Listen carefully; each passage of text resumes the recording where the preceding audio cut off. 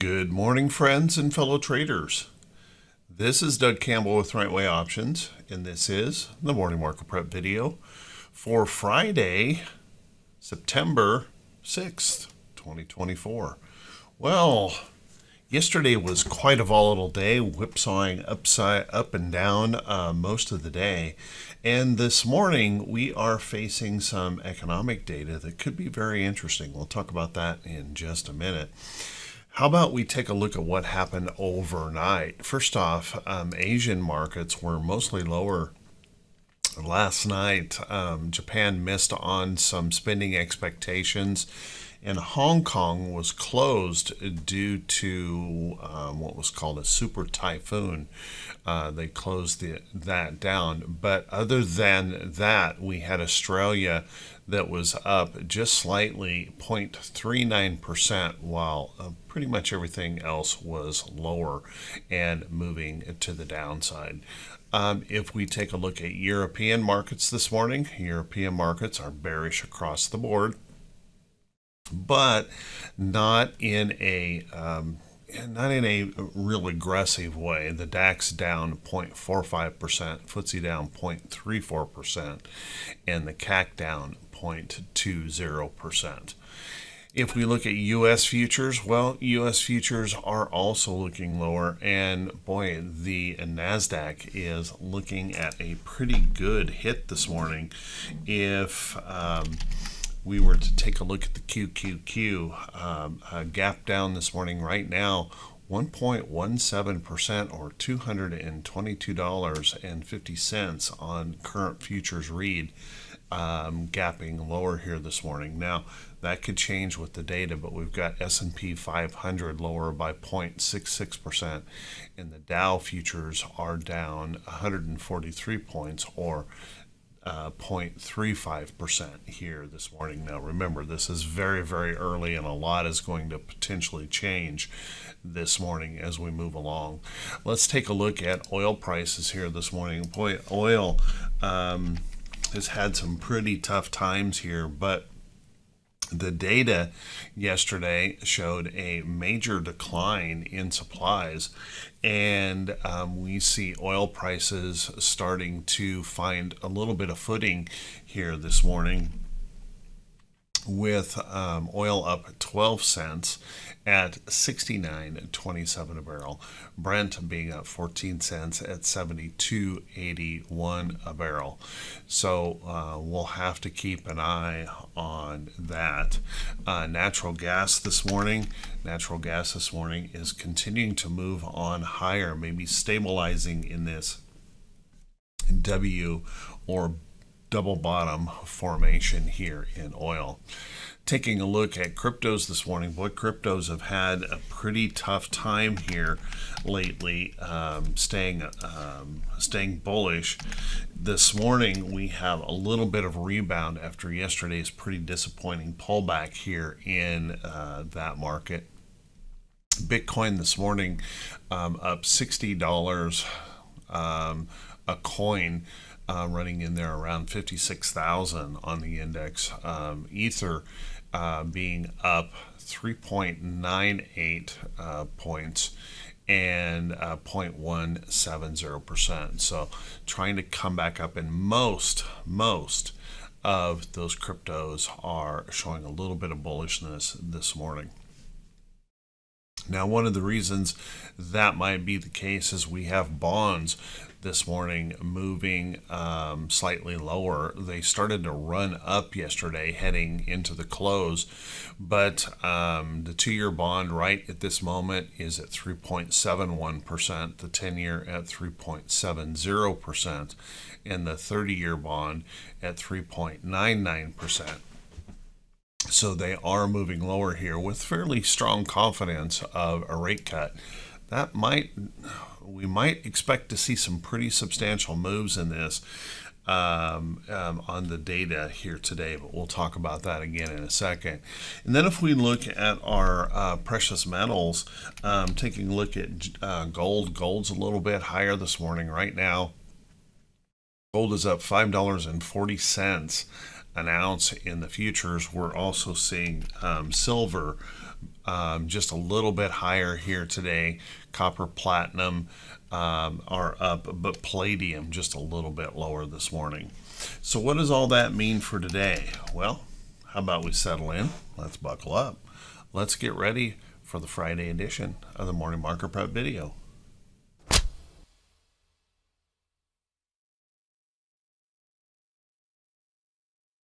Good morning once again, everyone, and thank you so much for being here. I very much appreciate it. How about we take a look at these charts, see if we can figure out how we might want to approach the market for today. Remember, we want to look at these charts for what they are, not for what we want them to be. Be focused in on the price action and set our bias aside for the moment. So let's take a look here. If the bears were to continue to find inspiration here today, you'll notice we've got this support level in here in the chart, and we're gapping back down to that here in the pre-market open. Now, that data today is going to change this likely to the positive, to the negative. I don't know. But if we look on lower, you can see the next area of price support might be down in here. And then we have that gap below that could be filled right in here. So we could move down here pretty sharply if the bears were to really engage in the market. If the bulls, however, were to find inspiration today, well, bouncing up off of here would be a pretty logical situation. Bouncing up, we'll see if we can break out of this little downtrending move that we've made in here, push up to retest this resistance in the chart, and of course if we can break out of there, then we're going to start pushing on up to see if we can test these levels again, and then of course back up to all-time highs in the chart. So watch carefully for that, remembering here that our 50-day moving average is still below, and if those bears were to engage, notice it really wouldn't be all that difficult to envision a test of that 50-day moving average. So kind of keep an eye on that if those bears have their way. If we look at the SPY pulling back, and you can see this morning looking for a pretty nasty little gap down in the chart. And as I had suggested, that if we were to fall into this gap, watch for that possibility that we could fill that gap pretty quickly, and it looks like we might be getting that done in the overnight session. So pushing back to potentially fill that gap here in the chart, and if the bears continue to push, well, we've got this price support in here, as you can see, right across that area. If we were to push down below there, I'm going to suggest the market is going to come into some major fear if we push down below there. So watch carefully if that were to occur. Support levels in here, you can see there's another little gap below that could be filled if those bears were to really get going.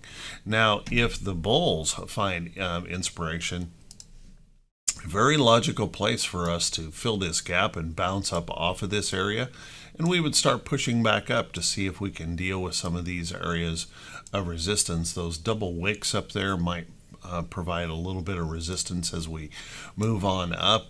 Breaking back through this area, of course, we can start coming up, and I think there's a little area right there in the middle that could provide a little resistance before we push right up into that consolidation.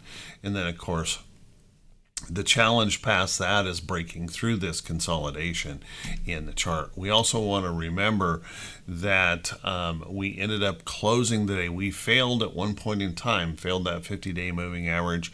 We ended up pushing back up to close right there on that 50-day, and as you can see, we have that real serious risk this morning that we're going to gap below that. So a possible failure could be on the way in the SPY. The QQQ, well, my goodness, the QQQ struggled a lot. We bounced around quite a bit in here. on that chart. And I've been talking about that possibility. If we push on lower, well, we've got another gap here that could be filled, and looks like we're headed there, at least in the pre-market, for that chance to fill that gap. If the bears continue to push, I'm going to suggest this support down here might be the next level to be watching. And then once we get past that, if we start coming into this, you can see that's a big level of support. If we were to get past that and start moving down even further, well, we've got maybe some support right there, a little bit of support right there in the middle of this range that I've got, but then we'd likely be testing the underneath side of this consolidation area here in the Qs. Now, if the buyers find inspiration, first thing we need to do is break back above this little area here, and then we'll start progressing back up to see if we can start dealing with these resistance levels and coming back up into this range. Now remember, if those buyers do get going, we're going to want to be watching that 50-day moving average as a potential resistance area, because one of the most common patterns in the market for a short is that rally back toward that 50-day, and then we turn on over. And remembering, overall, this lower high in here is important. So we do potentially have that beginning of a downtrend here in the QQQ. So watch that carefully. If we look at our Russell, IWM also had kind of a rough day yesterday, seesawing back and forth, but ended up finishing just a little bit lower.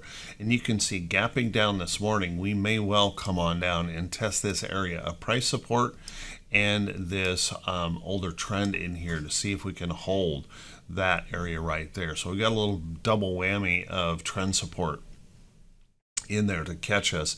If the bears were to push below there, I would suggest that we're going to be experiencing some pretty severe fear in the market, and we could start moving on lower in that area pretty rapidly. So watch carefully if that were to be the case. However, if the bulls find inspiration, this is a very logical place where we would find that price support, catch that bounce, and start moving back up to retest some of these resistance levels in the chart, pushing on through in this level. Now you do want to keep in mind, yesterday we ended up holding right onto that 50-day moving average, and this morning we are gapping below it. So we do have that potential, that failure in that IWM this morning, failure of the 50. Let's take a look at our VIX real quick. Our VIX, I mentioned this to the folks in RWO at the close yesterday. I do a wrap up at the end of every day, and we kind of go through this, taking a look at what could be for the next day. And as you can see, we've got this support level in here in the chart, and we have not been able, at least at the moment, to break this back down. There's just enough uncertainty in the market. Now, what I've said many times before is it's always the higher low. When you make the higher low in this index and fear follows through to the upside, that's when the real selling starts. So we've been trying to relieve all of this selling and trying to hold the confidence that everything's good, everything's okay. But notice that we have that potential. If those bears were to engage, that could create that higher low. We might see some pretty rough selling coming into play. You'll notice we've got a little bit of resistance, maybe right in there, but then we could push right on higher here in the chart. Next test up here, I think, is going to be right up here. See if we can push on through there, then maybe up in here, and then, well, sky's the limit after that, I think. If we find the bulls find inspiration, well, there's every reason to believe that if the bulls get the data that they're looking for here, that we would break this area pretty quickly in the pre-market and start pushing us down. And then we'd start looking for these areas of price support in here to look for that hold in here. And I would say that would be a very bullish circumstance for the market if we start pulling that back. If we take a look at our T2122, T2122, the 4-week new high, new low ratio, and you can see, as I continue to mention and warn and warn and warn, that we can linger up here, but we will never go beyond that point, and we will eventually catch a pullback. Well, we've got it. No prediction here required, just following the market moves. And as you can see, this pushback here today gives us a big upside opportunity if that data today inspires the bulls. However, if it inspires the bears, we do want to notice just how overbought we were in that short period of time, how much we've pulled back, and we still have a big downside opportunity still before we reach an oversold condition here in T2122. So kind of keep in mind, we could easily go either way. Sentiment might be a little bit on the bearish side here at the moment because we did slip below that 50% area here in T2122. If we take a look at our T2108, percentage of stocks above the 40-day moving average, well, we did drop below that 50% area here in the chart, and that does raise a little bit of concern. But I want you to notice that we have support underneath this price area here. So all is not lost. If the bulls can find that inspiration here today, I would look for this to move back up and maybe even move up sharply if those numbers support what the bulls want to see. So watch that carefully. However, if those bears were to continue to push on down, this would probably start to raise some fear in the market and really start to put some pressure on traders considering the potential situation of recession. If we take a look at T2107, T2107 also pulling back, but well above its 50% area. This is a percentage of stocks above the 200-day moving average. Notice we have really good support levels underneath here. So if the bulls find that inspiration, a pop-up here certainly looks logical. Breaking back down below some of these areas of price support, I think, would create, again, some major worry in the market. One of the things that's been kind of interesting to me is, although we're sliding toward the corporate buyback blackout period, a lot of companies still have a little bit of time to be doing corporate buybacks. And we saw yesterday QQQ, the big tech giants, were the biggest movers in the day. They ended up fading by the end of the day, but I think those corporate buybacks were coming in. What's interesting, though, is that even as we sold off in the market, back off, we didn't see any increase in breadth. Now, that should, you can hold your breath and cross your fingers and hope that what that means is that today's data will move us back up and we'll get that relief rally in the market. But one of the things we also want to note is so far on any bullish wave, we haven't seen a big breadth improvement. So a little bit of concern here in those numbers. And you can just see the weight that's been put on the jobs number today. There's a lot of interest in that and a lot of weight being put on that. So I would expect some volatility this morning as that number comes out.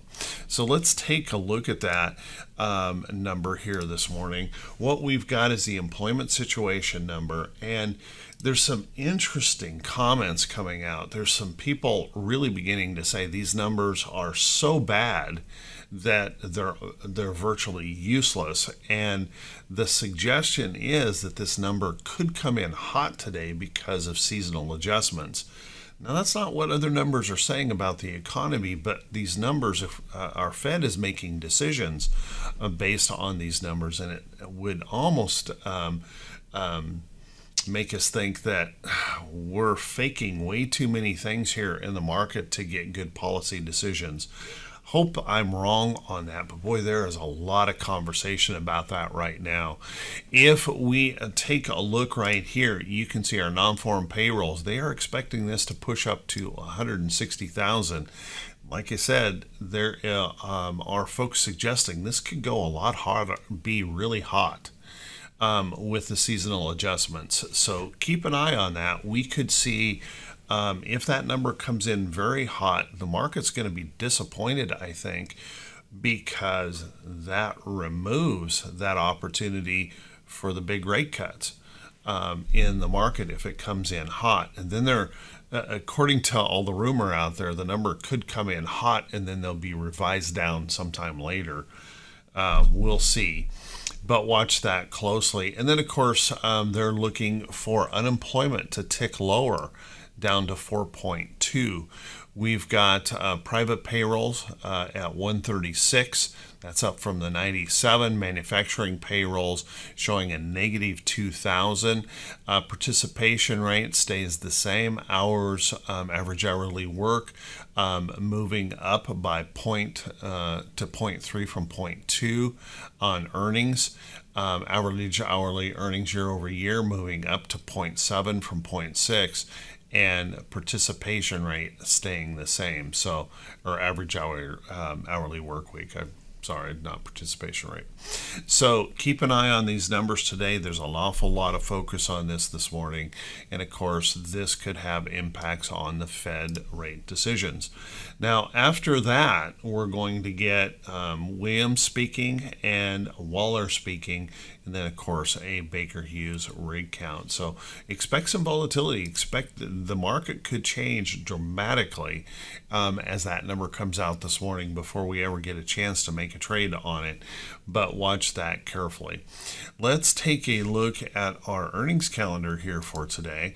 And our earnings calendar is pretty darn light. There's not a whole lot going on here on the earnings calendar. But a few notables. We're going to hear from ABM this morning. Keep an eye on that. Looks like that's moving on higher on its report this morning. We've got BRC. That's also moving up.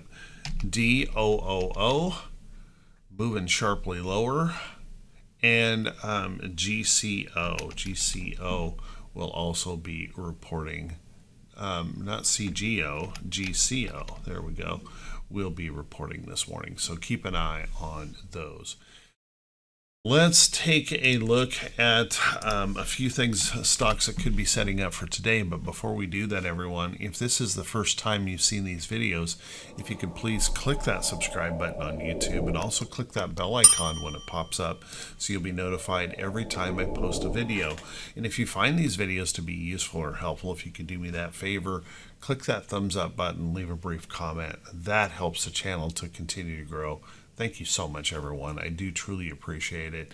You guys are very awesome. Never would have guessed something that doesn't have a whole bunch of hype or prediction in it would get the attention it does, and means the world to me. So thank you so much. Now let's take a look at some of these stocks setting up. Remember, these are not recommendations to buy or sell any security. Do your own due diligence, follow your trading rules and your guidelines. Never blindly follow anyone else's trade ideas. So first off, let's take a look. I put another alert on, and there's that pattern again here in Ross Stores, breaking through this resistance on that big gap up earnings report here, and then resting back in here, and I'm watching for that opportunity for this to pop. You can see yesterday it did pop up there a little bit. I didn't take the trade, but I'm watching this carefully just because of the data today. I didn't want to be buying up a whole bunch of positions with that data pending. So watch that carefully here. This may have that opportunity to hook right on around and start heading back up. Keep an eye on that. There are quite a few charts out there still looking very, very good in the defensive sector area. Take a look at Altria. My goodness, what a run this made. And now finally resting just a little bit. Now, as it rests, you'll notice we broke through a little resistance here in the chart. And you also want to notice that, well, we haven't made all-time highs here yet. So there is that possibility if this were to rest, consolidate, or pull back a little bit, we may have that opportunity for that next move to the upside to attack those all-time highs. We should be keeping an eye on stocks like Coke that finally got a little bit of rest or pullback here in the market. Resting back into trend, look for that next opportunity for those to the upside. But there's also stocks that just don't really want to give up very much. Take a look at Mondelez. Now this morning it's suggesting it might gap a little bit lower here, but this is in an amazing upside run, and you can see trying to test some resistance areas up here in the chart and possibly even a breakout. When we take a look at utilities, my goodness, there's a lot of good looking utilities out there. Utilities been running to the upside, resting the last couple of days, but take a look at this. We start looking into some of these stocks. Consolidated Edison, there's a lot of good bullish looking charts in here. Now some of them might need a little bit of rest before they pick up that next buy signal, but there is a lot going on in that area of good looking stocks. And if you take a look at the consumer staple area, XLP, look at the run that's happened in this consumer staple area. There was my original alert on that. Look at the run that's been made in here, and as you can see, if we were to move or look at some of these stocks, there are a lot of old boring defensive sector stocks in here looking good. Take a look at Campbell Soup, Colgate, Constellation Brands breaking the downtrend, pushing back up a little W bottom formation, holding. General Mills, look at the, cereal. You don't get much more boring than something like General Mills, but look at that thing run here to the upside, stretching out toward all-time highs here, or not all-time highs, but recent highs. All-time highs go way higher here on General Mills. So this may be an opportunity on a little rest or pullback to pick that up. There's just so many bullish charts in here. Lot going on. Tyson has been a nice winner. Hormel has been moving back up. Take a look at Post, another cereal company. My goodness, look at that thing. Really beautiful run to the upside. Pulled back a little bit yesterday, but this is here, I'm going to show you weekly. This is an all-time high. And Post continuing to run to the upside. Again, defensive sector stocks looking good, and safety plays. Now that being said, we got to take a look at gold in here. Gold continues to be a little bit volatile, pushing up. Now this could have major changes in price today based on how the bonds react to this jobs data today. If the number comes in hot, and there is somebody out there, you can go look it up on Zero Hedge, somebody out there that bet huge that this number is going to come in really hot, and that we're going to see bond yields zoom back up. That would push gold back. That's, if bond yields zoom up, the dollar goes up in value. That would push gold back. So expect some volatility in some of these today. But I want you to notice, if that is not true, if we don't get that and this number comes in weak, I would expect gold to make some new all-time highs here. So keep an eye on gold, keep an eye on PHYS, physical gold ETF.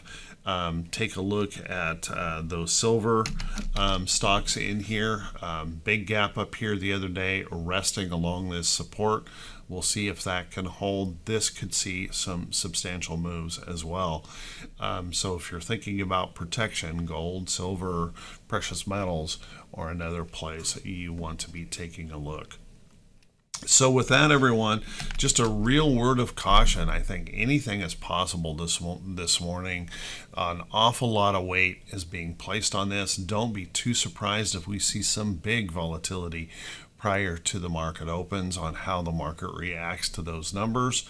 So I wish you all the best. I want everyone to have a wonderful day, great weekend. I'll see you right back here bright and early Monday morning next week. Take care, everyone. And as always, I wish you all the very, very best.